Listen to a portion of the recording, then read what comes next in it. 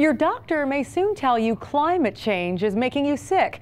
A new group of clinicians in Florida is organizing to spread the word on the health effects of global warming.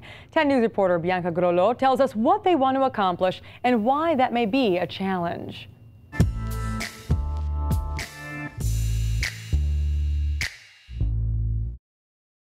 When you hear climate change, you might think melting glaciers, rising sea levels, or very hot days.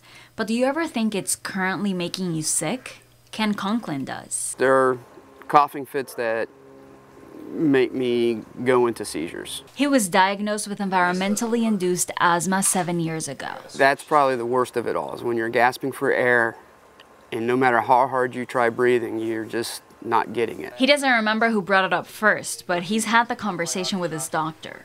As the last several years, the winter's getting warmer, the symptoms are getting worse. We know it's getting warmer. The question is whether we can prove it's already affecting our health.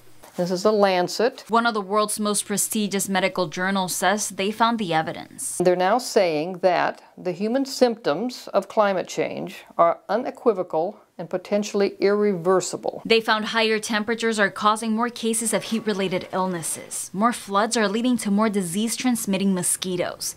And warmer weather is making allergy season longer and allergen levels higher. I hadn't really heard anything about climate change before, but about 15, 20 years ago, I'm seeing that my kids are getting sicker and sicker with their asthma. They're showing up like with asthma at a younger and younger age, needing more and more medications to help them breathe. Dr. Lynn Ringenberg has been talking to her patients about climate change for years and trying to get other doctors to do the same. If you tell 30 and then 30 a day is 150 or 200 a week in 10 practices is a couple thousand, and they tell their neighbors and their families. The hope is to raise awareness and potentially inspire action, but some say that's a long shot and could be distracting. I think unless you can tell a patient who you're asking to become a co-advocate with you, specific things that they can do, they're kind of leaving there saying, I'm not sure what I'm supposed to. Do you want me to write a letter?